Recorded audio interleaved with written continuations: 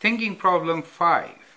Determine the points of intersection for the graph y equals to 2 times 3 to the power of x and y equals to 6 times 2 to the power of x.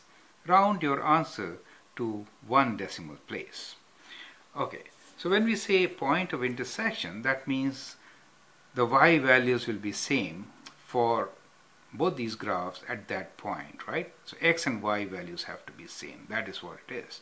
So let's equate both their y values. So we get 2 times 3 to the power of x should be equal to 6 times 2 to the power of x, correct? So that is how we can start solving this problem, right? Now, you can divide 6 by 2 and you get 3 to the power of x equals to 3 times 2 to the power of x, correct? And now, this is a critical stage. Let's divide by 3. So what do you get? 3 to the power of x divided by 3 is equals to 2 to the power of x, correct? Now this is 3 to the power of x divided by 3 can be written as 3 to the power of x minus 1, which is equals to 2 to the power of x, correct? So that is how we can write them as exponents, right? And now to solve for x, what we should do is we should take log on both sides, right? So if we take log on both sides, what do we get? So we get log of 3 to the power of x minus 1 equals to log of 2 to the power of x. And we are taking log to the base 10 so that we can use our calculator and figure out the answer to one decimal place as required, right? Now here we can apply the power rule, and so we get x minus 1 times log of 3 equals to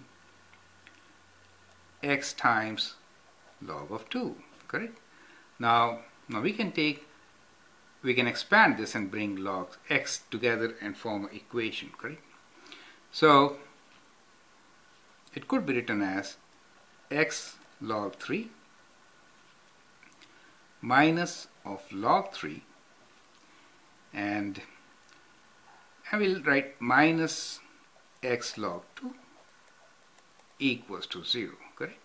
Now we can combine the x terms together, so we get x of log 3 minus log 2. We are combining these two terms together, right? So we are combining these two terms together, and at this stage I am taking log 3 to the right side. That is a constant, right? Log of 3, right? And therefore I can get x is equals to log 3 divided by log of 3 minus log of 2, right? I can write 3 divided by 2 as 1.5. I can do that also, correct? So anyway, so let me just write log 3 minus log 2. Now we can use the calculator and calculate the answer, correct? So we'll do log 3